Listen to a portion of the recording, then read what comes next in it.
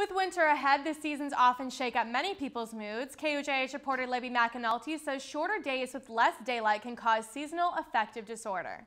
For some people, fall is the best time of the year. Trees changing color and leaves falling make them feel cozy. But for one KU student, fall is just the beginning of a dark time.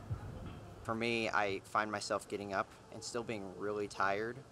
So from about Halloween to the end of the semester, usually I just am forcing myself, if you will, to be awake and focusing on things, because your brain just isn't where it should be. According to the Mayo Clinic, seasonal affective disorder is a type of depression that's related to changes in seasons. One KU doctor says it's not uncommon to have seasonal affective disorder. It certainly is a type of mood decrease or depression.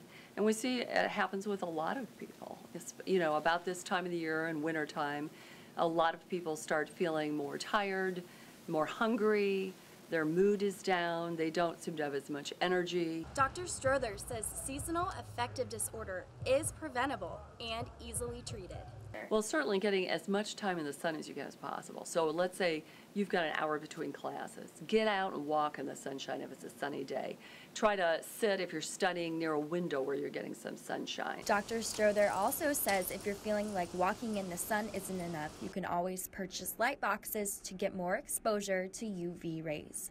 Reporting in Lawrence, I'm Libby McAnulty, KUJH News. If you're exercising, eating healthy, and getting a sufficient amount of sleep and are still feeling depressed, then it may be time to visit your doctor for more help.